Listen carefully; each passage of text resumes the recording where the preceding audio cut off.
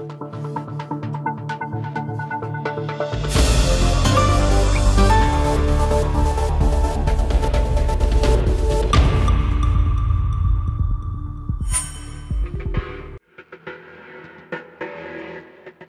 TOS-1A, also called heavy flamethrower by the Russians, is an armored multiple launch rocket system that can launch rockets with a thermobaric warhead.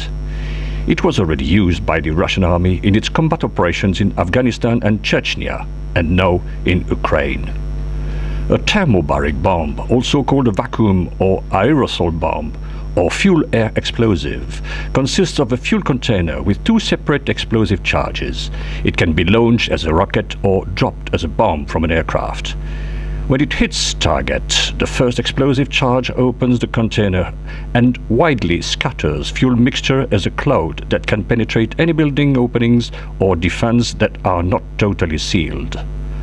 A second charge then detonates the cloud, resulting in a huge, very high-temperature fireball, a massive blast wave, and a vacuum which sucks all surrounding oxygen. The armament of the TOS-1A heavy flamethrower consists of a block launcher with 24 guide pipes for unguided missiles.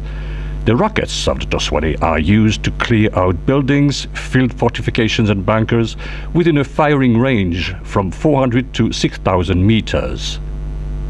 The TOS-1A launches a single rocket or a pair of two rockets within half a second. The full salvo duration is 12 seconds when launching the rockets manually, or 6 seconds when launching all the rockets in automatic mode.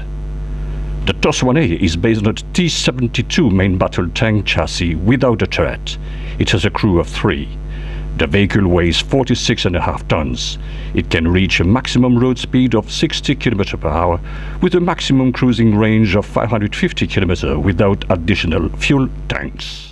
Moreover, the transloader vehicle also has the same running gear, is very protected and boasts extraordinary cross-country performance. Here, the original turret has been replaced by 2 racks, each of 12 rockets. The racks sit under armored covers while in transit, and they are removed using a hydraulically operated crane positioned between the racks. The crane has a maximum lifting capacity of 1000 kgs and is operated by remote control. But why would this system need such a serious protection? Because it operates in a dangerous proximity to the front line. This fancy-dressed car is a command post vehicle. It does reconnaissance, calculates data, collects meteorological information, provides target designation to launchers, assesses results, and reports to the High Commander. The crew is 3: commander, senior officer, and a drone operator. While we are moving to a firing position, I'll tell you more about the system. The TOS-1A is attached to mechanized infantry or tank units, or can even operate independently. They are the only systems as powerful and efficient as MLRS that are employed in close contact with the enemy.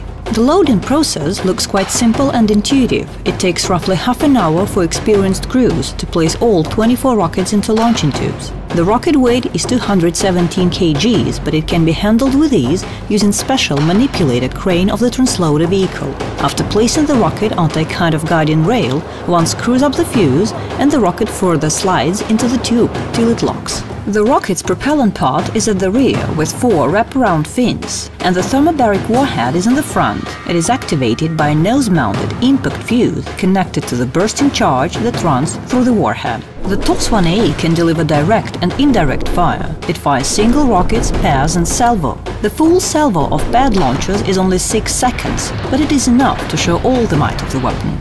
The 220mm thermobaric rockets used are extremely powerful and cover a huge area. The full salvo hits an area of 40,000 square meters. Having seen the blast for myself, I can compare the effect to a detonation of natural gas.